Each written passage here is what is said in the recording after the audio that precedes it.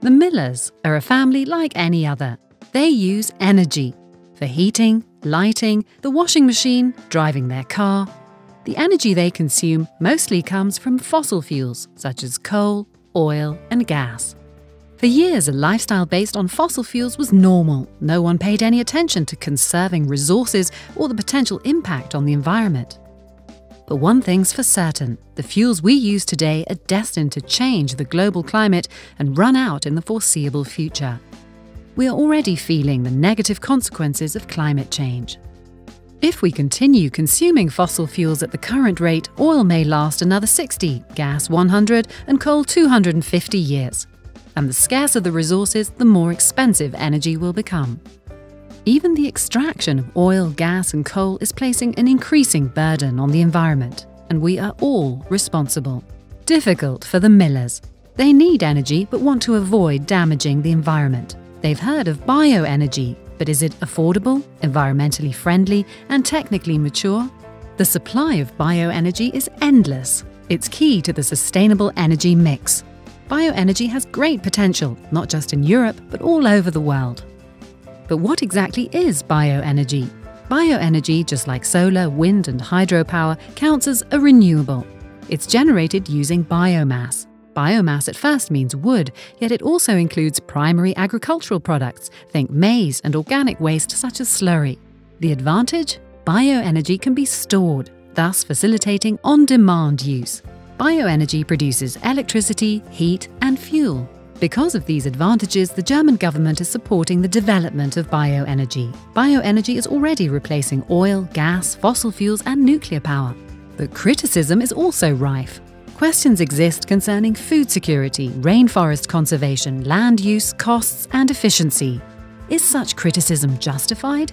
Food will always take priority, but bioenergy doesn't necessarily have to compete with foodstuffs. German farmers use 28% of their land for food production and more than half for growing livestock feed. A mere 12% is dedicated to bioenergy. Seen from a global perspective, only 2% of arable land is allocated to bioenergy needs. Indeed, tracts of unused arable land which could be turned over to bioenergy exist in many countries. And the rainforest? Rainforest is generally cleared for the production of livestock feed and foodstuffs. Bioenergy is mostly generated by the biomass produced locally in a particular region. These days, both domestic and imported biomass is subject to strict sustainability criteria. Independent certification schemes and monitoring systems ensure no biotope considered worthy of protection is destroyed in the name of biofuels. What about maize? 1/3 of maize is cultivated for biogas, 2/3 for feed.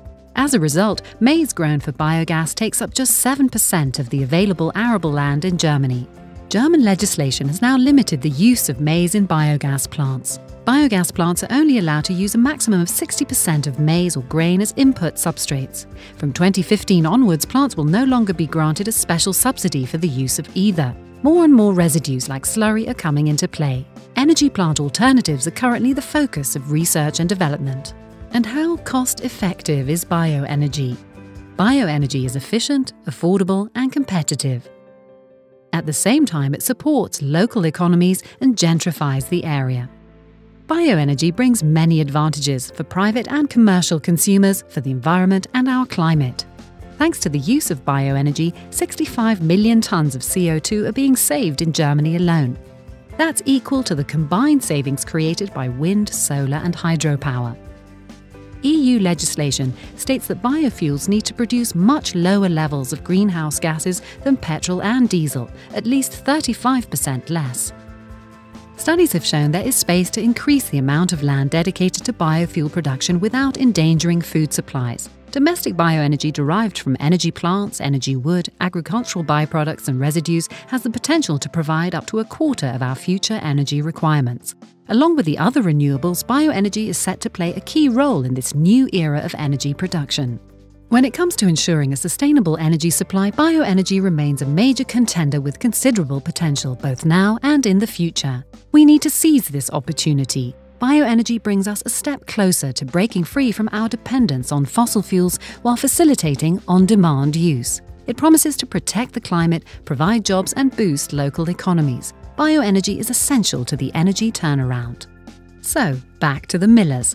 You can consume energy, live in harmony with nature and safeguard the quality of life for future generations with sustainably generated bioenergy, renewable heat, electricity and fuel. Think about it. Interested? Find out more here.